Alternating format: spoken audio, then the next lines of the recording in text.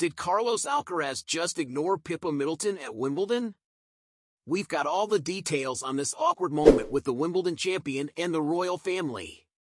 Let's dive right in. Pippa Middleton, sister of the Princess of Wales, had a slightly embarrassing moment at Wimbledon yesterday. She joined Kate Middleton and her niece, Princess Charlotte, to watch the thrilling final match. Carlos Alcaraz clinched his second Wimbledon title, defeating Novak Djokovic in an intense three-set match. After the game, Kate Middleton, who presented the trophy, introduced Alcaraz to Princess Charlotte. Kate and Charlotte shared their excitement, with Charlotte revealing she had been cheering for him.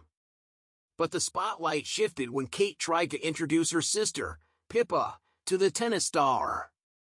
In an awkward turn, Alcaraz, perhaps overwhelmed by the crowd's applause, started walking away before realizing Pippa was waiting to meet him.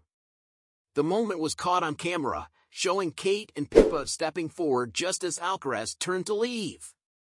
Despite the slight mishap, Pippa handled it gracefully, continuing to clap for the champion as he exited. Earlier, Kate had also commiserated with runner-up Djokovic, showcasing her role as a gracious host.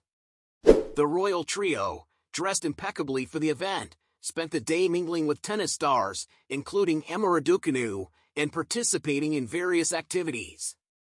Charlotte, in particular, seemed to enjoy her time, making a pinky promise to try wheelchair tennis. So, what do you think about this royal faux pas at Wimbledon? Was it just an innocent mistake, or should Alcaraz have been more attentive? That's a wrap for today's video. Share your thoughts on this awkward moment in the comments below. Don't forget to give us a thumbs up and subscribe to Celeb Explore Hub for more royal and celebrity updates. Thanks for watching.